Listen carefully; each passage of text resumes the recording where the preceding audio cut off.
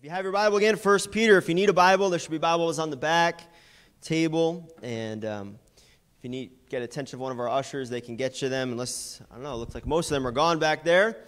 But we stopped putting them, I told you, in the pews just because they were leaving little red scuff marks on the back. And the meeting house was asking me what those were from. I had no idea. Then we figured out it's from the Bible. So they're on the back table now when you come in if you need them. And you can grab them. 1 Peter chapter 1. And we just looked at verses 1 through 5.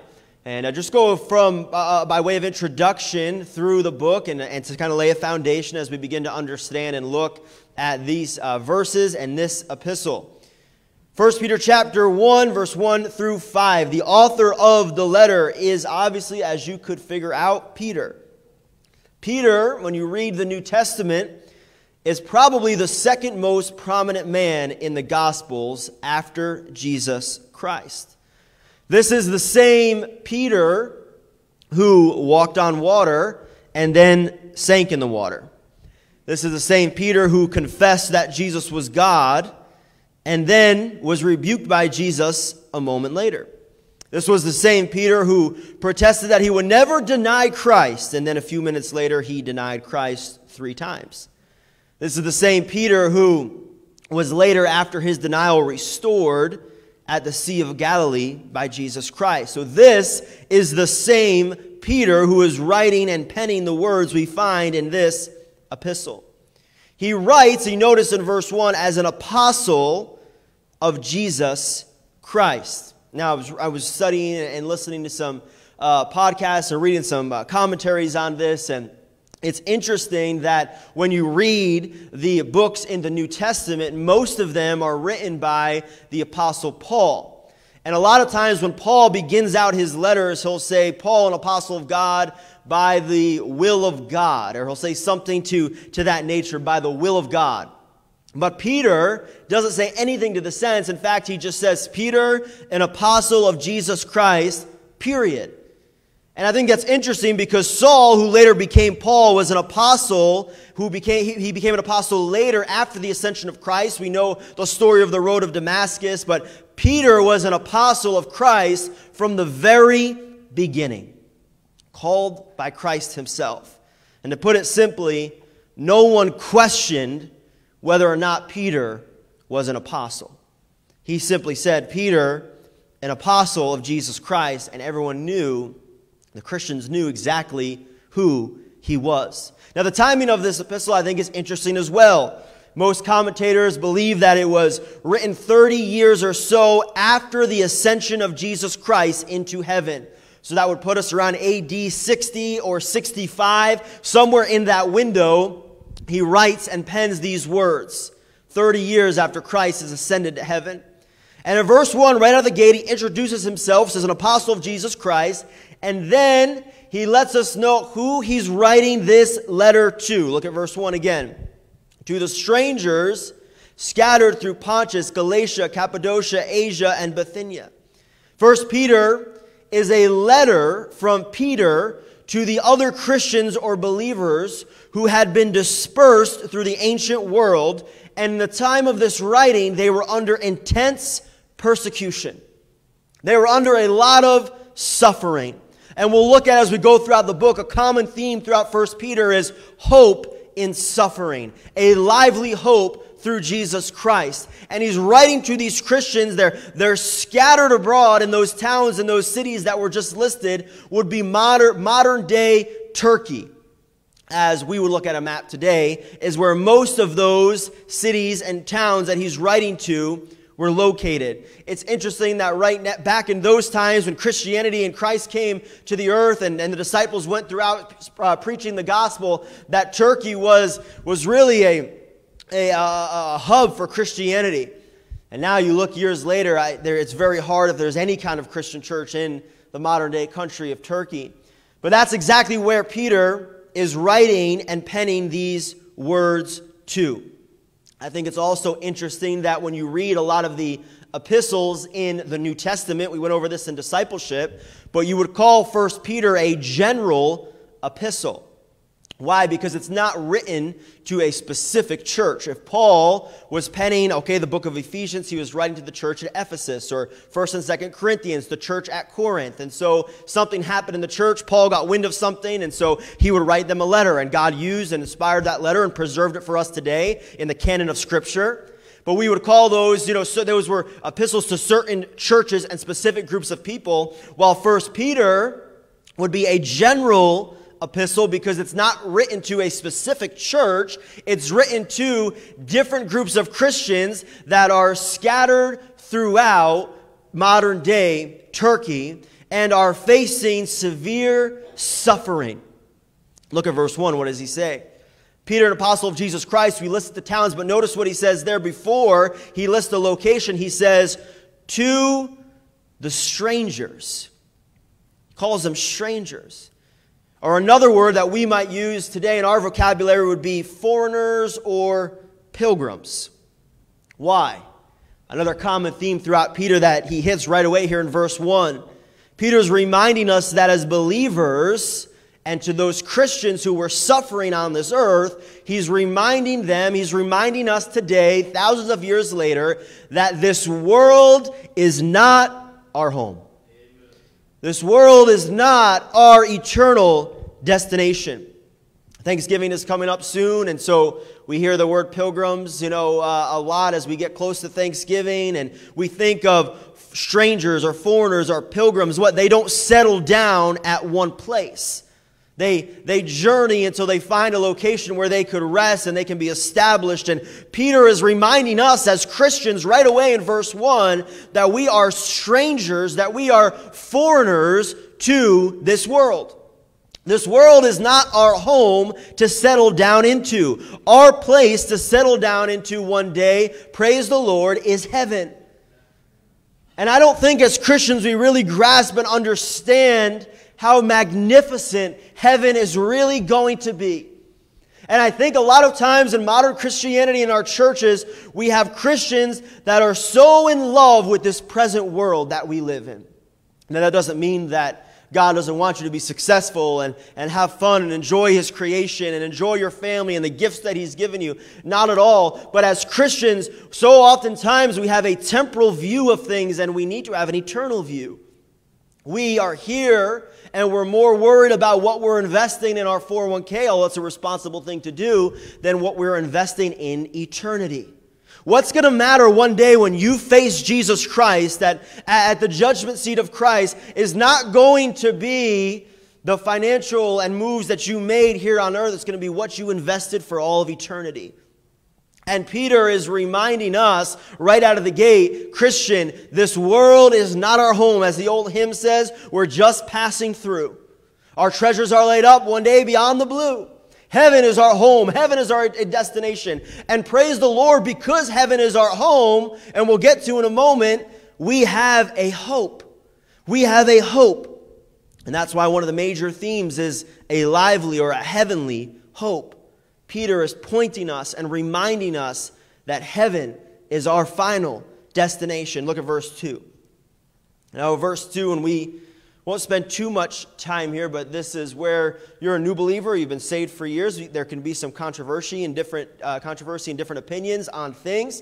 Nonetheless, I've studied and prayed and asked the Lord for wisdom as we go through this, and we could probably spend an entire message talking about verse 2 in different passages of Scripture. We're just going to touch it briefly, and I believe I will share with you what the Lord showed me. Verse 2, elect according to the foreknowledge of God the Father, through sanctification of the Spirit, unto obedience and sprinkling of the blood of Jesus Christ, grace unto you and peace be multiplied. Very simply put, what Peter is doing here in verse 2 is he's describing a Christian's birth.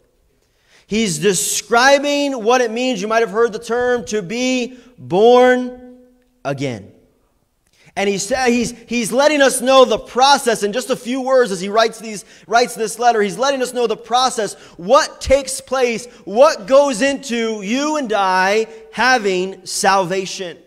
We first see right there in verse 2, the elect according to the foreknowledge of God the Father. it's important to understand that the miracle of salvation, if you've put your trust in Christ and your faith in Jesus Christ, the miracle of salvation it all began with God. We were chosen by the Father, but this election was not based on anything we had done, because we were not even on the scene. Nor was it based on anything God saw that we would be or do. These are two common belief systems, and I'm not trying to confuse you, but we got to work our way through this of what people believe. God's election was based wholly on His grace and love. And God's grace and love we simply cannot explain. Look at Romans 11. You don't have to turn there, but Romans 11:33 through 36 reminds us of that. So when I see that phrase, the elect according to the foreknowledge of God the Father, I say, Pastor Zach, what does that mean? In my opinion, and I encourage you to study this for yourself, it means that God, before the foundation of the world, He elected or He chose or He determined to provide a plan of redemption for man, knowing that we would fall, knowing that we would fail, knowing that we would sin. He provided a plan of redemption through His Son, Jesus Christ.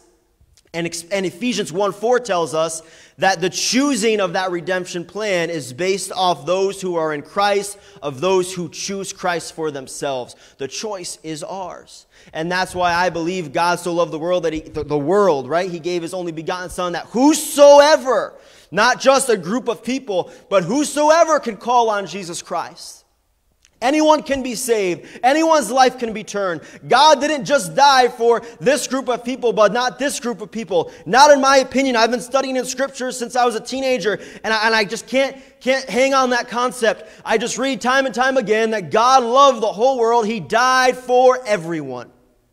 But in His sovereignty and in His providence, and sometimes our finite minds can't really wrap our minds around it. We can't wrap our head around His sovereignty and His purpose, but God knew before the foundation of the world, the Bible tells us, we would fall. And so He set up a plan of redemption for all of us. But that plan of redemption is our choice if we're going to choose Christ for ourselves. So we see that when we trust Christ, when we get saved, it all starts with God. But second, you see there, through sanctification of the Spirit. Sanctification of the Spirit. And thirdly, we see obedience and sprinkling of the blood, Jesus Christ. You see, when we trust Christ, the Holy Spirit of God convicts us of our sin and need of a Savior. Let me try to put this real bottom shelf here. I know we feel like we're in a seminary class right now, all right? But we're getting through, so stick with me. Verse by verse, this is where we end up, all right? But just stick with me. We're going somewhere. I'm going to put this bottom shelf for us. Ready? As far as God the Father is concerned, I was saved when He chose me before the foundation of the world. Now remember, God chose all of us. It's His will that none should perish, the Bible says. And He puts the responsibility of faith on all of us. As far as Jesus Christ is concerned, I was saved when He died for me on the cross. That plan is now in action. But as far as the Spirit of God is concerned, I was saved April 13th, 2007 as a 15-year-old boy when I heard the gospel of Jesus Christ and trusted Him. That's when all of it came together. But it took all three persons of the Godhead to bring me to salvation. We looked at discipleship this last week, the Trinity. It took all three persons of the Trinity to bring me to salvation. God, who redemption's plan before the foundation of the world. Jesus Christ, who died on the cross. And the Holy Spirit of God, as I sat there and I heard the gospel that pierced my heart and convicted me and said, I need something I don't have, and allowed me to put my faith and trust in Christ. Now here's the important part, and we'll move on. If we separate these ministries, will either deny divine sovereignty or human responsibility. And that would lead to heresy. And so you can't just pick and choose. We must understand it took all three persons of the Trinity, and it took us to put our faith in what God did. We had to take that step. You had to take that step. If you haven't taken that step in your life, I would encourage you to do so today. The same God who ordains the end, our salvation, also ordains the means to the end. The preaching of the gospel of the grace of God. Now, we could spend a lot of time in verse 2 there, but I hope that just gives you a snapshot and some understanding. And again, more than willing to talk and explain, but I truly believe that's what the Bible is teaching us. Let's look at verse 3. Peter continues. He says, Blessed be the God and Father of our Lord Jesus Christ, which according to his abundant mercy hath begotten us again unto a lively hope. I love that. By the resurrection of Jesus Christ from the dead. So we see in verse 4 a Christian's birth being described, what goes into salvation. But Peter continues to describe how our new birth, now that we're saved and we're a Christian, how it leads to our hope. It leads to a believer's hope. This morning we, praise the Lord, have a living hope. A living hope is one that has life in it and therefore can give life to us. Jesus Christ died and rose again, and because of that, he offers life. He offers eternal life to us, and as Christians this morning, our hope is heaven. And I've been through, I've done funeral services and memorial services. I've lost loved ones and people and friends and people that I've lost that I knew were believers. And it is, yes, there's the grieving process, and that's normal, and yes, you go through that. But yet as a Christian, I step back almost with a smile because I have a hope that I know that that person is in heaven. I know where they are. Death will come one day for me. My coffin could be in town this week. I have no idea, but I do know that I have a hope and a peace because I know where I'm going to end up one day. I don't worry. I don't stress. I don't wonder when it's going to happen and worry about it. And I trust the Lord and know whenever my time will come, it will come, but I have a hope and a security in my life because I know where I'm going to be someday. And man, how sweet heaven's going to be to go through those pearly gates, to go on those streets of gold, and to go and see the grandparents and the friends and the uncles and the relatives that have gone before me, and above all that, to see the saints of old in the Bible. And then for all of eternity, to finally see God face to face and to fall on my knees. And it's not going to matter what I did on this earth. It's not going to matter how successful I was. It's not going to matter what kind of car I drove or what house I had. All that's going to matter is God the Father as I'm on my knees worshiping Him for all of eternity. What a magnificent place heaven is. And what a hope that it gives us as Christians. Our hope is heaven. People get nervous. People get worried about our society and our politics and our country and our world. And I'm not saying that you shouldn't be active in those things. I believe you should, and it's your responsibility to vote and do all those things.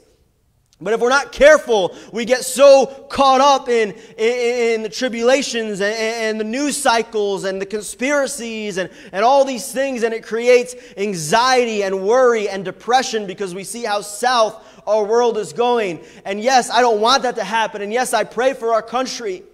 And I pray for our world. And I pray for our churches and Christians in our town. But at the end of the day, World War III can break out tomorrow. But I still have hope because I know what awaits me after this life.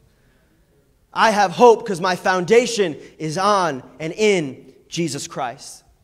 Now, time, as you go throughout this world, it destroys most hopes. They fade and they die.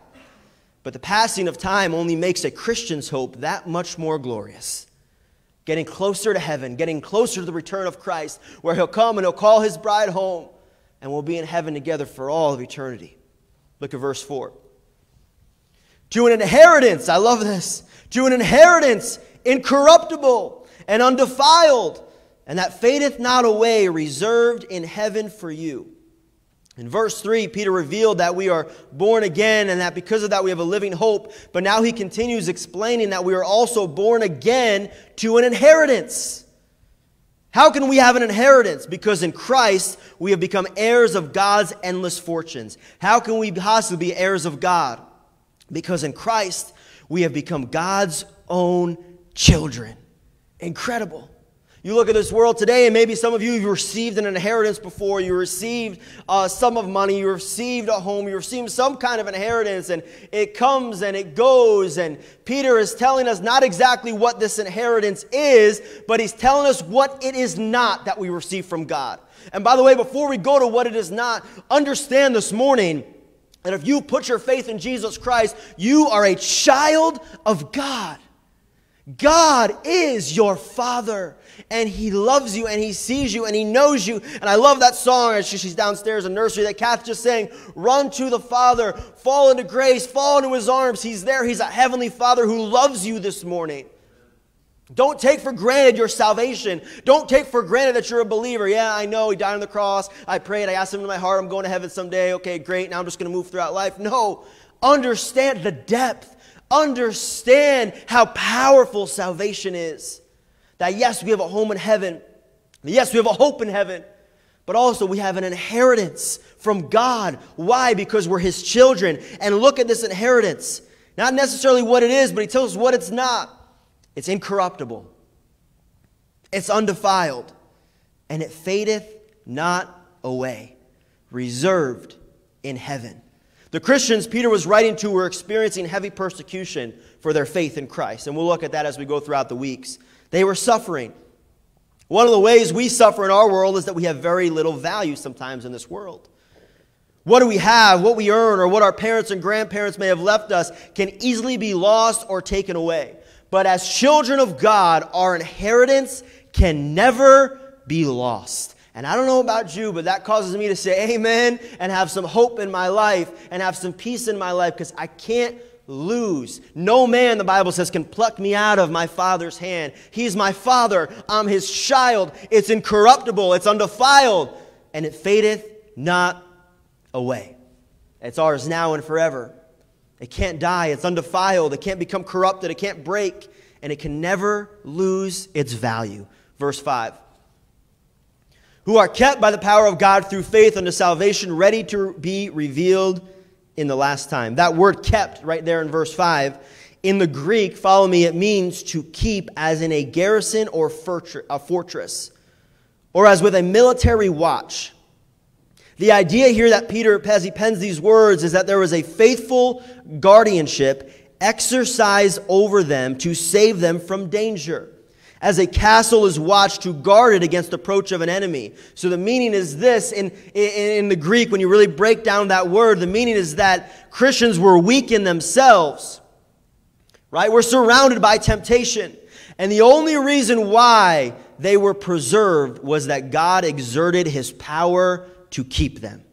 The only reason which any Christians have to suppose they will ever reach heaven is the fact that God keeps them by his own power.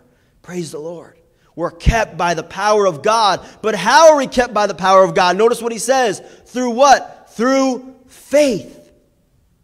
The person who is kept by God is, yes, the person who has trusted Christ as his Savior, but also the person who is abiding in a continual relationship with God.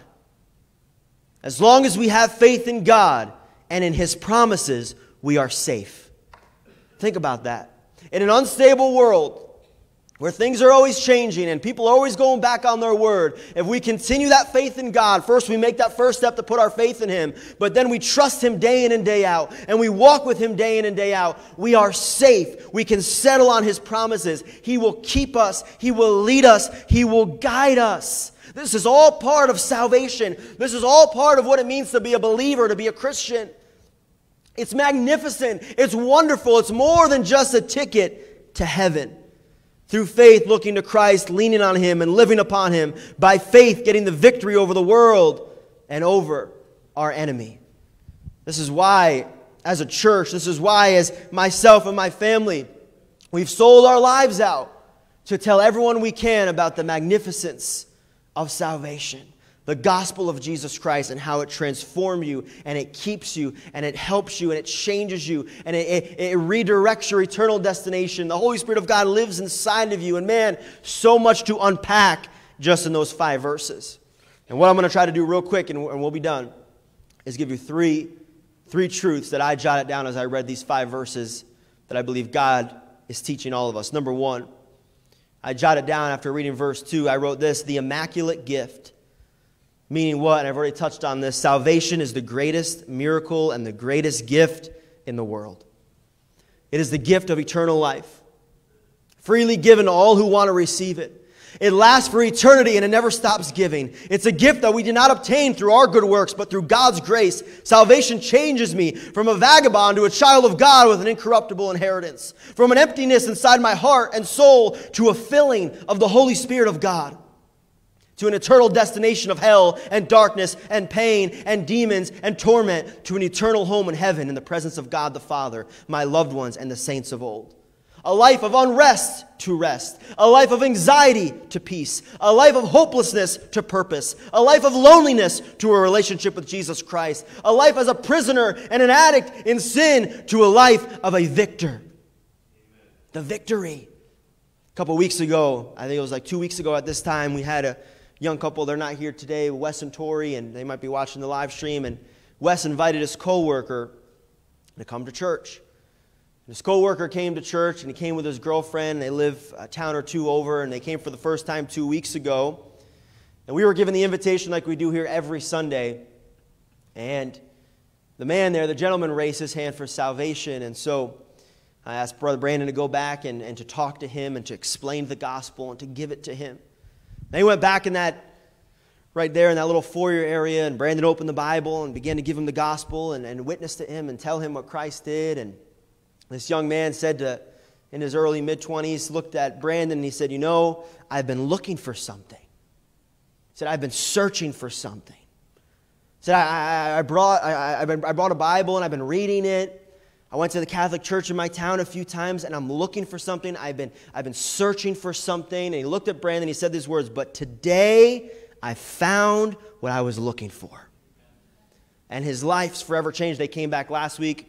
Shook my hand on the way out, said, we'll be back. I'm going away for 2 weeks, but we'll be back. And we love it. And God's working in his life. And that's what salvation does. It changes you. It's the greatest gift. It's the greatest miracle in all the world. And people may not realize it, but it's what they're searching for. It's what they're missing. It's that void in their heart is the salvation of Jesus Christ. The greatest gift of all that Peter breaks down to us in these short verses is salvation. And with that truth, it reminds me of this. Number one, make sure you're saved. Make sure you're a believer. Make sure you're born again. Make sure you know Jesus Christ is in your heart. And if you do, go tell everybody. Tell everyone the good news, the greatest miracle in all the world. Also, I wrote number two, the inexplainable or inexplicable identity. Notice this in verse 4 and 5.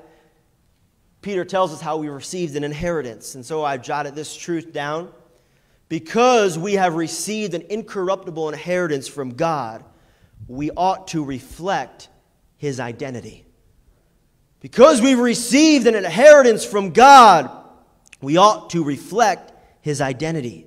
Identity is defined as the collective aspect of the set of characteristics by which a thing is recognizable or known.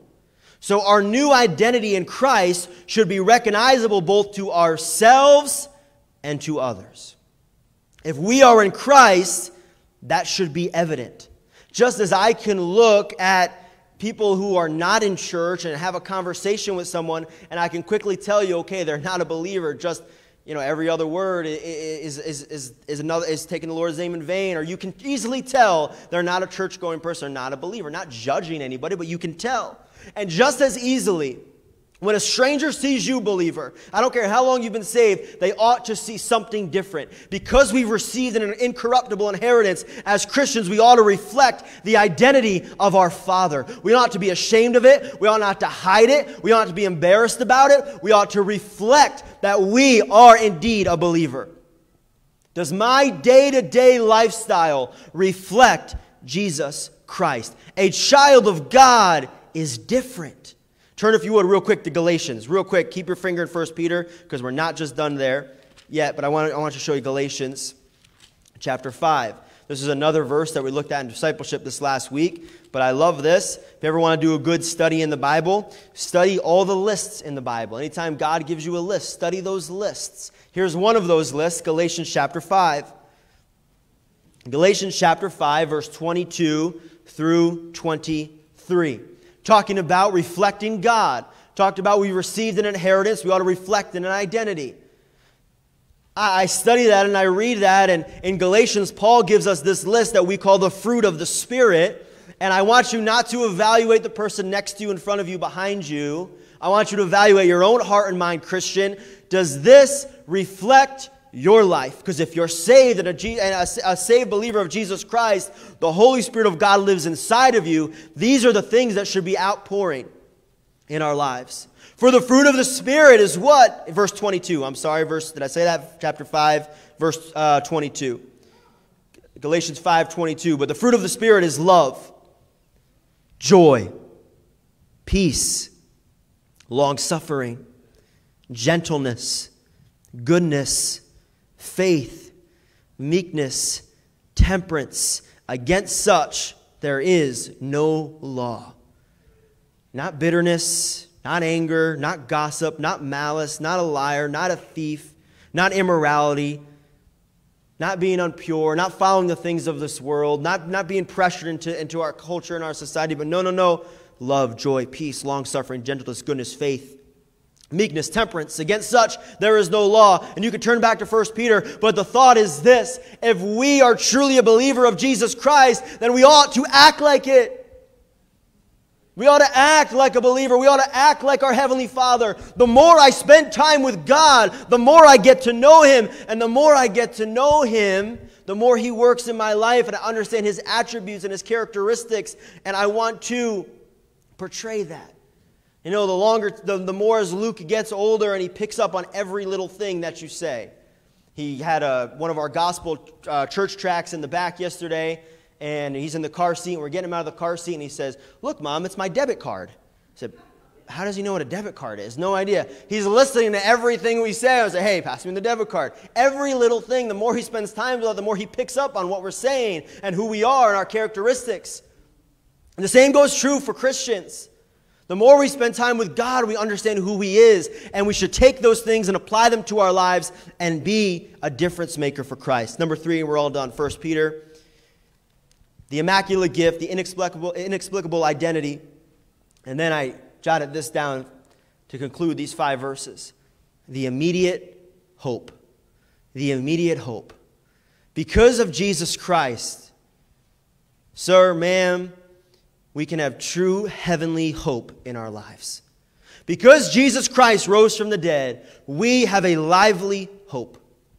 Biblical hope is simply this: a confident expectation or assurance based upon a sure foundation. Who's our foundation? Jesus Christ.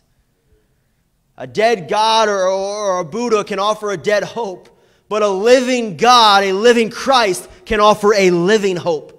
And because Christ lives, and because He lives within my heart, and because He's still working in our world and lives today, I have an assurance and a hope. You say, "Well, Pastor, I have no hope. My life is hopeless." Then I would tell you this: number 1, trust Christ and find hope that will change your life. You say, "Well, I've trusted Christ before." Then I would say, get your eyes off self and circumstances and back on the living hope of Jesus Christ. Biblical hope is a sure foundation upon which we base our lives, believing that God always keeps His promises. Hope in God and a confident expectation in God, knowing that He keeps His promises.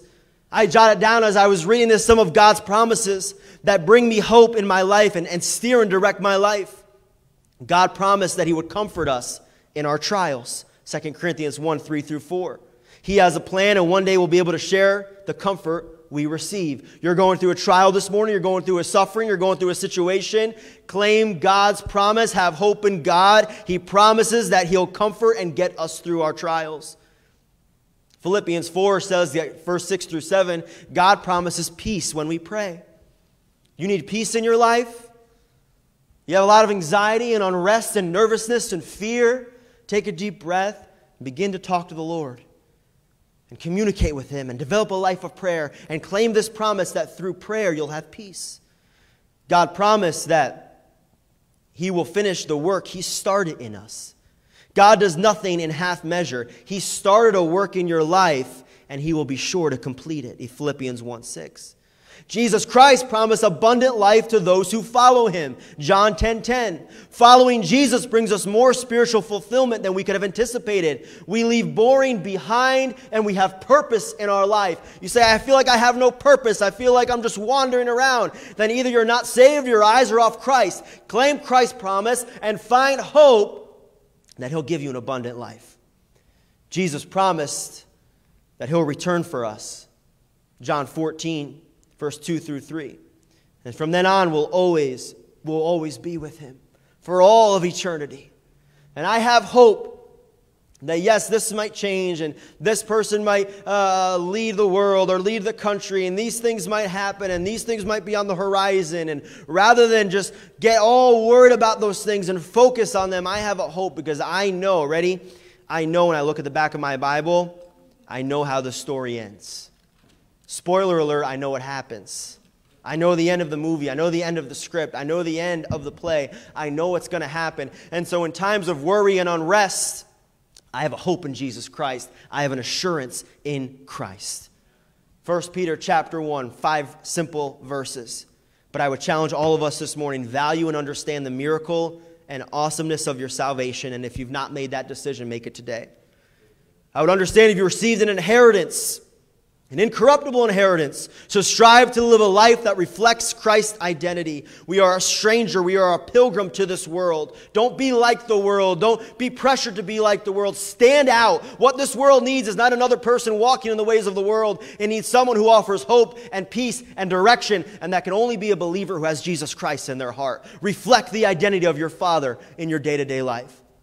And then as a believer, because Jesus Christ lives, you have hope. Keep the faith this morning. Walk with Christ daily and have that confident expectation that God will continue to work in your life.